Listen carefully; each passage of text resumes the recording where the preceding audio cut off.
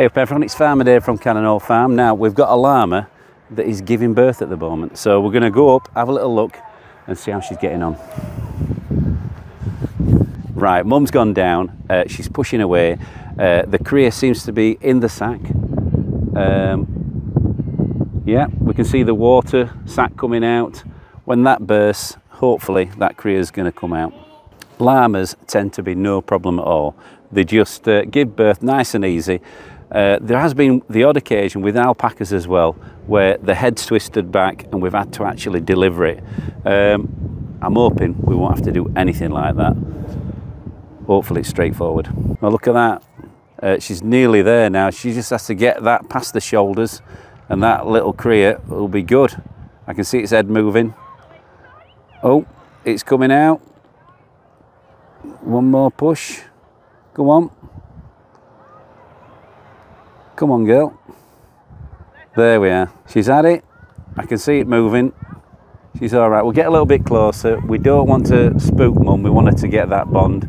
So hopefully we're going to leave her to it. But let's just have a quick look.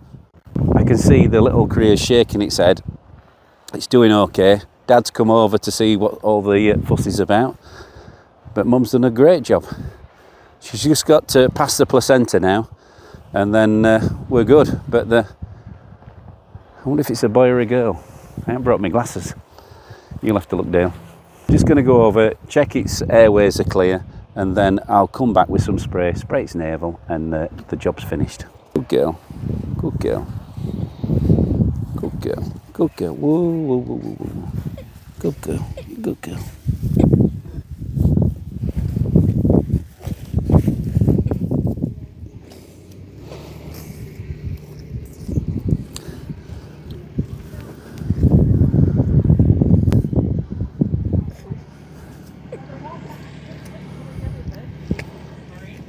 They always look a little bit worse for wear, but I've cleared the membrane from its nose and I can see there's a little bit of fluid there in its nostrils, so I'm just going to clear its nostrils. Come on.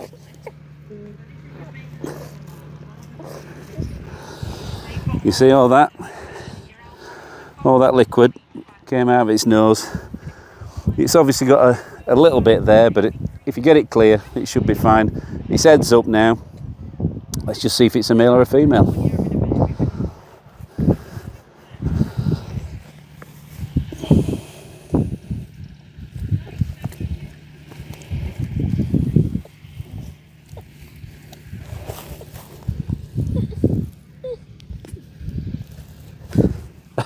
Blowing in my ear.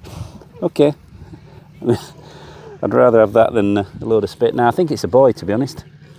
It could be a girl. I'm not going to look because I'm going to get spat at, so I'm going to leave it and I'm going to find out tomorrow. But well done, Mum. Great job.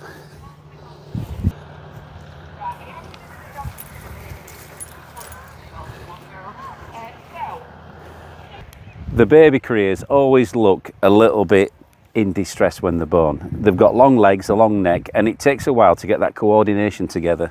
Now, the mum has given birth outside, which is great because there's less chance of infection from the bedding, and you've got a good sturdy grip when the little cria is trying to stand up. That ain't going to happen for another 40 minutes, but we're going to keep a close eye on it and hopefully all's going to be well. If there's any problems, we'll take both of them inside and get them in a nice clean pen. Well, I've got to say that was a real treat watching a baby cria being born out in the field. That doesn't happen very often, so I feel really privileged. We're going to keep a close eye on this cria, so watch out for the next update and have a good day, everybody.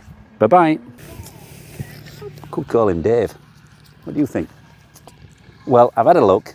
I'm pretty sure it's a boy. Do you think he looks like a Dave? What do you think, Mum? Should we call him Dave? I think that's a yes.